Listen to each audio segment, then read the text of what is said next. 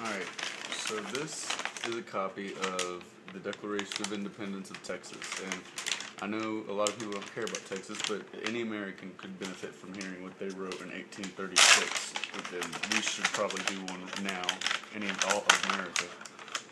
When the government has ceased to protect the lives, liberty, and property of the people from whom its legitimate powers are derived, and for the advancement of whose happiness it was instituted, and so far from being a guarantee for their inestimable and inalienable rights, becomes an instrument in the hands of evil rulers for their oppression, when the federal republican constitution of their country, which they have sworn to support, no longer has a substantial existence, and the whole nature of the government has been forcibly changed without their consent from the restricted federative republic composed of sovereign states to a consolidated central military despotism.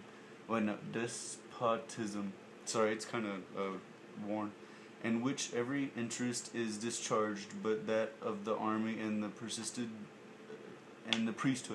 the eternal enemies of civil liberty, the ever-ready minions of power, and the usual instruments of tyrants. When long after the spirit of the Constitution has departed, moderation is at length so far lost by those who in power that even the semblance of freedom is removed, and the forms themselves of the Constitution discontinued, and so far from the petition and remonstrances,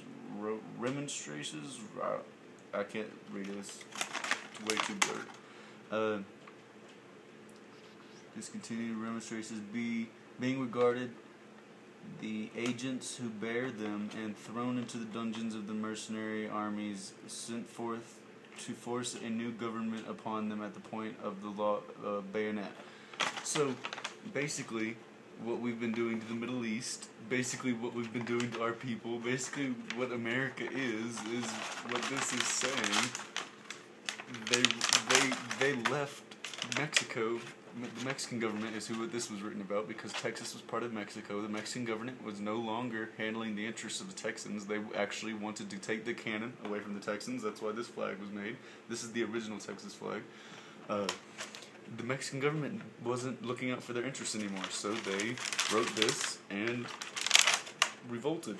And I think that nowadays we feel like this couldn't happen. Like, this isn't something that's possible. This isn't something that people are allowed to do.